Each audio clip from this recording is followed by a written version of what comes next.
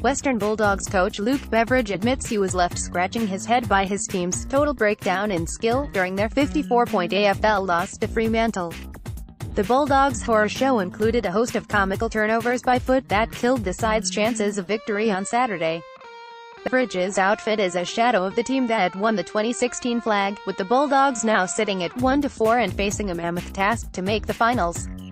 The Bulldogs opened their season with 2 bad losses but showed some good fight against Essendon and Sydney over the past fortnight. They took a major step backwards against the Dockers, however, with Beveridge left frustrated by their overuse of the ball and simple skill errors. "You scratch your head a bit.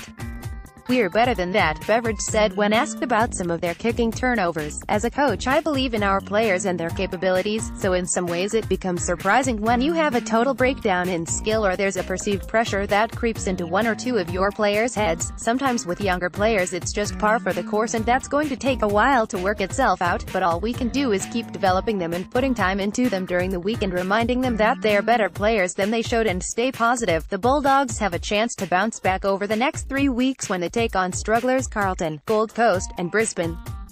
But they will be without veteran Tory Dixon, who tore his left hamstring against the Dockers.